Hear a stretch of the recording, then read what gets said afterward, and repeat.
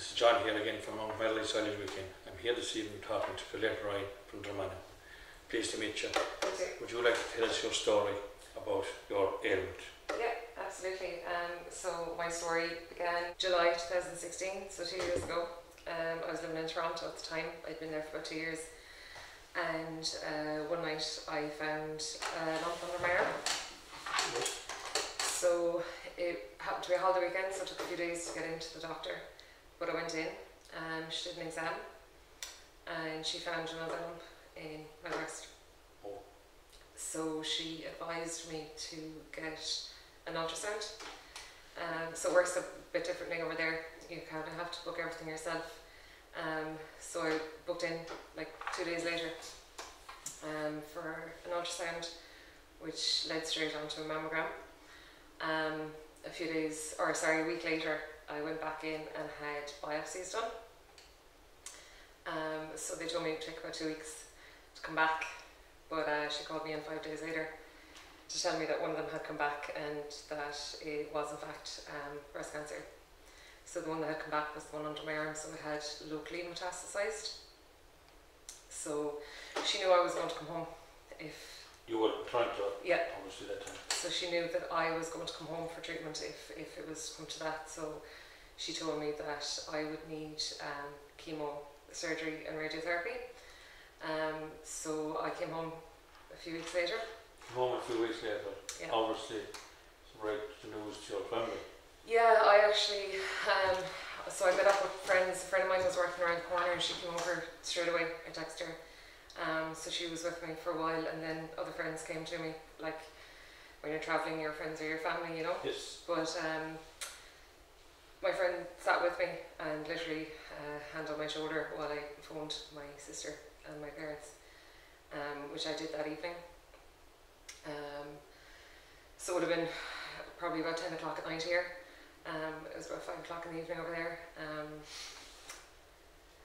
So yeah, it took a while to sink in.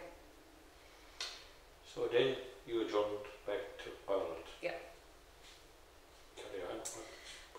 So I actually saw an oncologist over there and they referred me to a doctor in Cork. So I had an appointment the day after I landed, which will be 2 years next week. So myself and my mum went down to Cork nearly every day for a week for different tests. I had an echo, I had an MRI, CT scan and a bone scan to make sure that there had been no other metastasis because of, they knew it had gone into the lymph nodes. So that came back clear, or so we thought. And then 6 months later they told me that there was actually a nodule on my thyroid. So I was in the middle of chemo at the time. For the breast cancer. Yes. Yeah. So I had 8 sessions of chemo over 4 months. And it was dose dense chemo, as they call it, because it was a 2-week regimen instead of the normal 3-week, in order to get it all done. I had a port fitted, a port cath after my first chemo. And after my second chemo I developed a fever. And I ended up in A&E a few days later with a 40-degree Celsius fever. So it turned out I had a staph infection caused by my port. So I spent 2 weeks in hospital, including my 32nd birthday. So yeah, it was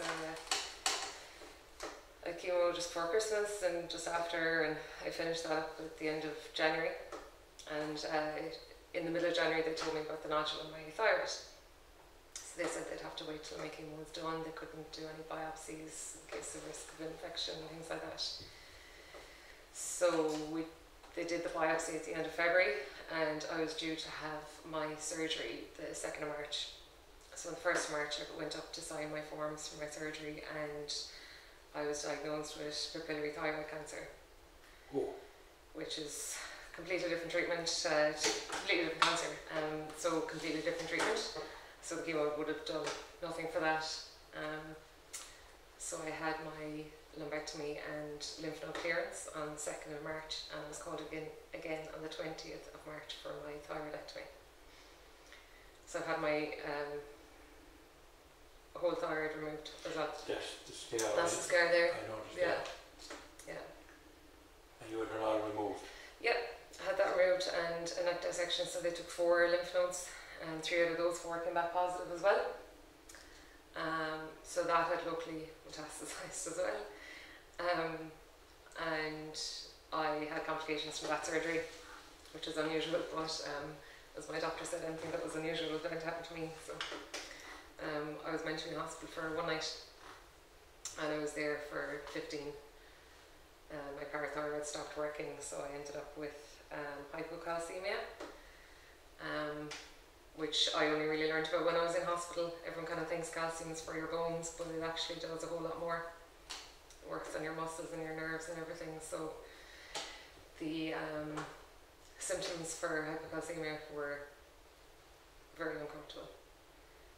Muscle spasms and my hand locking and things like that, and tingling in my face, which is kind of frightening after a couple of surgeries, but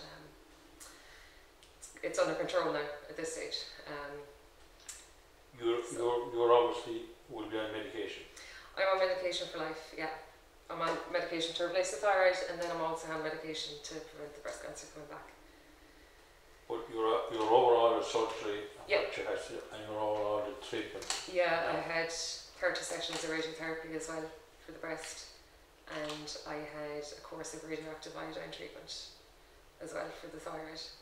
And I believe you had another bit of a scare, another family member in the middle of all this.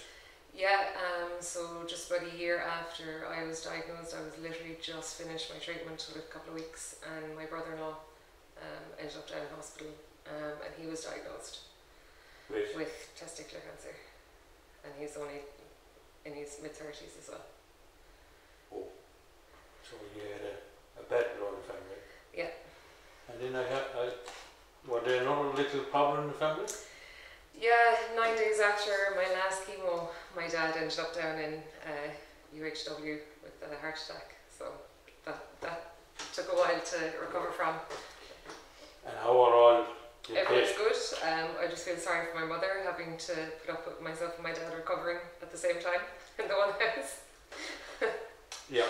Now, you're over all the treatment, Yeah. and you're back on the road to recovery. Yeah.